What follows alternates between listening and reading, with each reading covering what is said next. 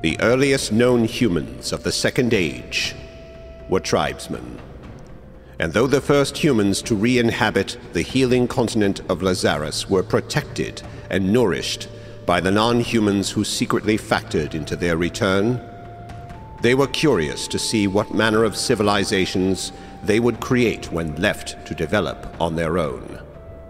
Those civilizations took the form of tribal territories, and it would be warriors fueled by variations of pure rage, barbarians, who would protect and provide for these territories.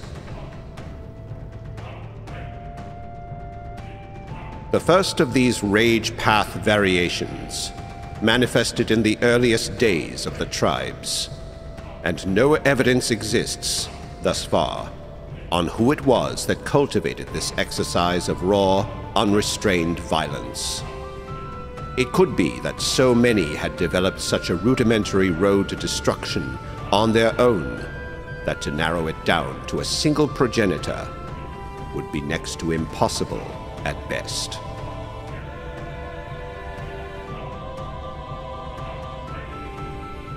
This path had its genesis with the tribe of the Pale Talon, wherein its human chieftain had a chance encounter with Elidia, the powerful and ever-mysterious High Elf, who was the first Aerysian druid.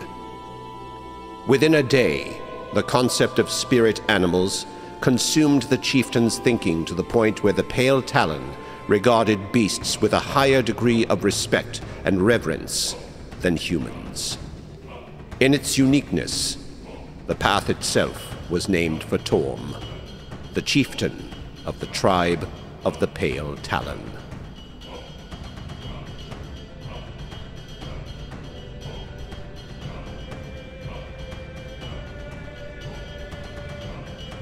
The nomadic nature of the Proudfeet tribe holds to respect and reverence for their ancestors no matter where they go.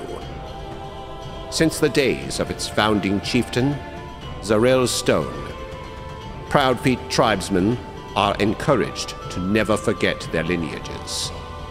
And those who hold to this belief discipline themselves to draw strength from their ancestors.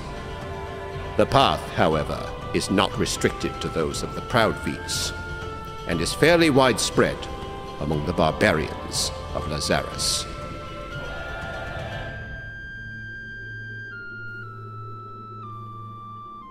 Otherwise known as the Path of Vikras, who was a single tribesman consumed with a burning desire to brave the elements to reach a northern land. His father had taught him that in order to survive hostile elements, you need to become it. Vikras, a Frostlavik tribesman, took this to heart, inadvertently getting the attention of Tempest, the red essence goddess of storms and thunder, who had marked him with a sigil that effectively empowered him to ultimately reach his goal. In the wake of this accomplishment, other tribesmen began calling him the Storm Herald, and although no others were anointed with the divine mark he had been given, those who have followed the path in his wake have been no less capable of awakening their inner rage in his name.